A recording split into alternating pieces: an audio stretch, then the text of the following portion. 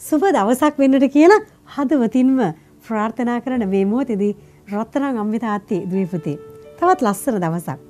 මේ ලස්සන දවසේ තවත් ලස්සන සිතුවිල්ල.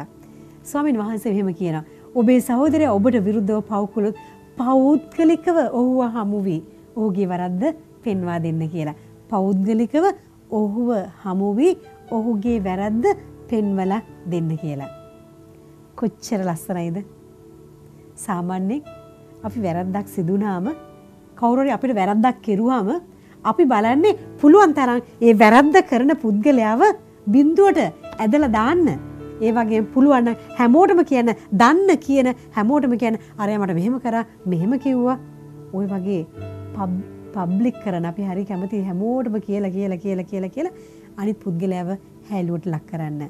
නමුත් මෙතනදී ස්වාමීන් වහන්සේ නම් කියන්නේ මගේ දුවේ මගේ පුතේ මම නම් ක්‍රියා කරන්නේ මෙහෙමයි. ඔබ කැමති නම් මගෙන් ඉගෙන ගන්න කියලා උන්වහන්සේ කියනවා. හරි ලස්සනට. එහෙනම් කියනවා යන්න පෞද්ගලිකව හමු වෙලා පෞද්ගලිකව ඒ දේ පෙන්නලා දෙන්න කියලා. පෞද්ගලිකව කෙනෙක් ඇවිල්ලා අපොයින්ට්මන්ට් එකක් දාලා can I meet you? Can I talk to you?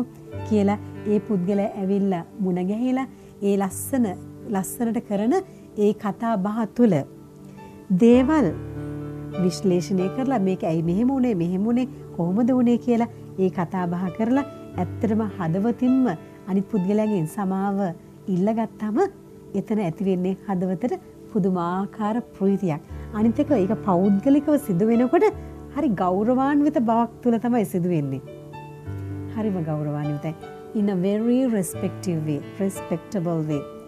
ඉතින් විවාහ ජීවිතය තුලත් සමාජය තුල තියෙන සම්බන්ධතා තුලත් අපිට මෙන්න මේ ආකාරයට පෞද්ගලිකව තව කෙනෙක්ගේ වැරද්දක් අඩුපාඩුවක් පෙන්වලා දෙන්න පුළුවන්ද? ඔබේ ස්වාමි පුරුෂයා ඉදිරියේ ඔබේ භාර්යාව ස්වාමි පුරුෂයාගේ භාර්යාව හැලුවට ලක් කරන්න එපා දරුවන් ඉදිරියේ. භාර්යාවෙනි ස්වාමි පුරුෂයන්ව ඔබේ දරුවන් ඉදිරියේ කවදාක්වත් හැලුවට ලක් කරන්න එපා. මොකද ඔබ දෙමව්පියන් හැටියට දරුවන්ට ඊට පස්සේ යමක් කියාගන්න බැරුව යනවා. දරුවන්ගේ අඩුපාඩුවක් පෙන්වන්නට ඕනි මොහොතවලදී ඔබට ඒක කරගන්නට බැරුව යනවා. ඉතින් ඔබේ සම්බන්ධතාවය හරි sacred. Husband and wife relationship is very sacred.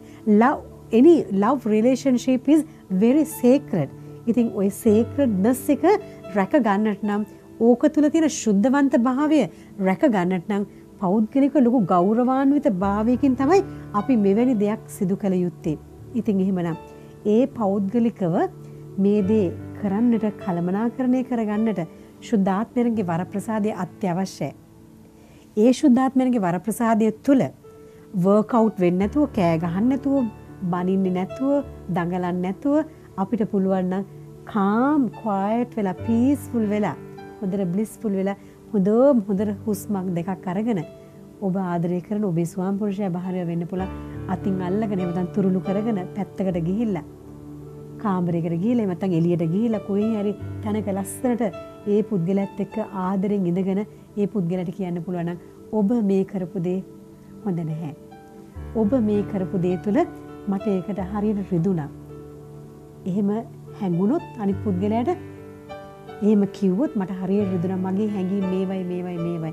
මගේ emotions ටික these are my emotions. Please don't do this hereafter කියලා low tone එකකින් අපි ඕක අනිත් පුද්ගලයාට ප්‍රකාශ කරොත් මොකද වෙන්නේ? ඒ මොහොතේදී ඔබේ හස්බන්ඩ්ගේ හරි භාර්යාවගේ හරි දරුවන්ගේ හරි ඒ හදවත මෙල්ට් වෙන්නට පටන් ගන්නවා. ඒ හදවත උණුසුම් වෙලා එහෙම නැත්නම් මුරුදු වෙලා ඒක හරියට ස්පොන්ජ් එකක් බවට පත් වෙන්න පටන් ගන්නවා. අරයා කියන දේ අහන්න පටන් ගන්නවා. ඉතින් එතනදී ඇති වෙන්නේ තවත් මහා ලොකු ආදරයක්, ලොකු බද්ධ වීමක්. තමුන්ට ඒ පුද්ගලයා අත්‍යවශ්‍යයි කියලා හැඟෙන්න පටන් ගන්නවා. මගේ භාර්යාව කොච්චර හොඳයිද? මගේ ස්වාමි පුරුෂයා කොච්චර හොඳයිද? මේ වගේ මගේ දුර්වලකමකදී මාව හැන්ඩල් කරන්නට මේ පුද්ගලයාට දන්නවනේ කියලා හැඟෙන්න පටන් ගන්නේවි. ඉතින් ඒ සඳහා නම් දෙවියන්ගේ ප්‍රඥාව අත්‍යවශ්‍යයි.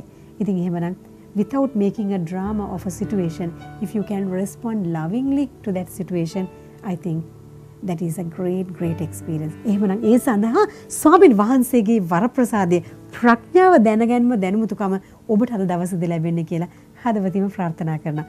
ඔබට ජයම ජය සුබ දවසක් වේවා.